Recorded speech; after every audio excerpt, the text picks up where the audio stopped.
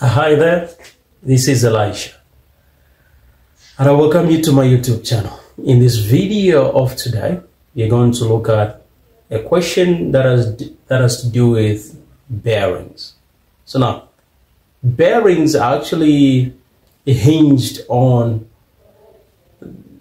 angles. So if you have completely forgotten about angles, which is a topic which is covered at the 9th grade, then I urge you to revisit that and then you get back here. Okay, so now let's take a ride. What it is we have this question here. They're saying A, B, and C, A, B, and C are 3 points on level ground. B is on a bearing. B is on a bearing 070 degrees from A, and C is on a bearing of 130 degrees from B. Calculate the bearing of A from B. So the word from is of great significance when you're dealing with bearings. So you're looking at the bearing of A from. So you go to the point B, that's from B, and then you draw the north.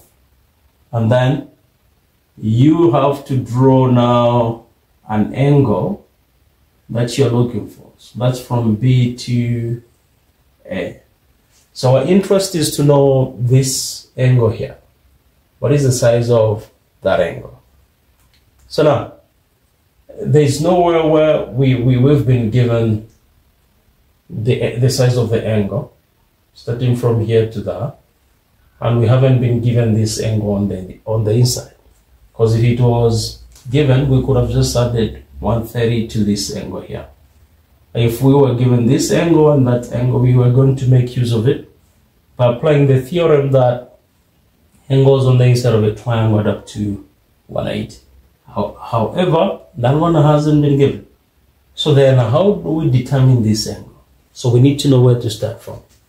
So we need to realize that when we have a line and another line, which are parallel to each other, then we draw a line crossing over them.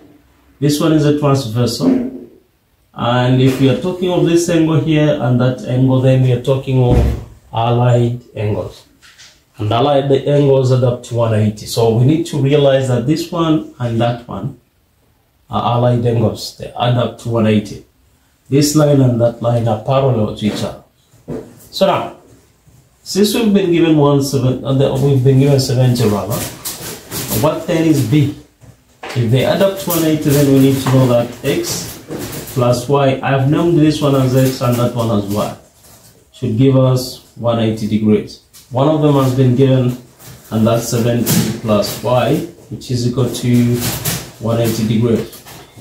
So we need to find the value of Y by bringing in the additive inverse of 70. So that would be Y is equal to, this one will give us a 0. 180 minus 70, that would be 110 degrees. So that's 110. You see that? So now, what is the size of this angle here? So what we need to realize is this angle, and that angle are angles on a point, and when they're added, they should give us 360, because angles on a point add up to 360.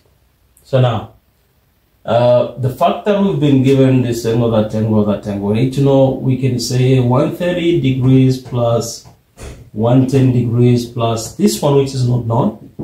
I'm going to name it as X. Should give us 360 degrees. So now when we add these two, they'll give us 0 there. 1 plus 3, that's 40.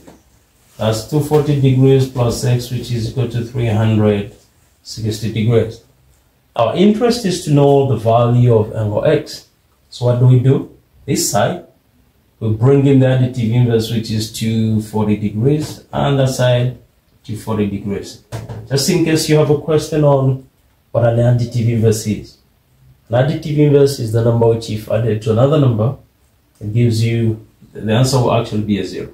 So -1 plus 1 plus a 0.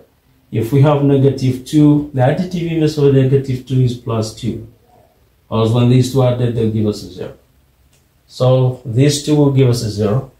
240 minus 240, that's a 0. X is equal to 0 minus 0, 0. And 6 minus 4, that's 2. 3 minus 2, that's 1.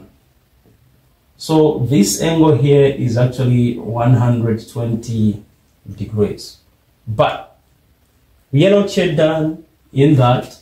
Our goal is to determine this angle now, from here to there. So we can add 130 plus 120.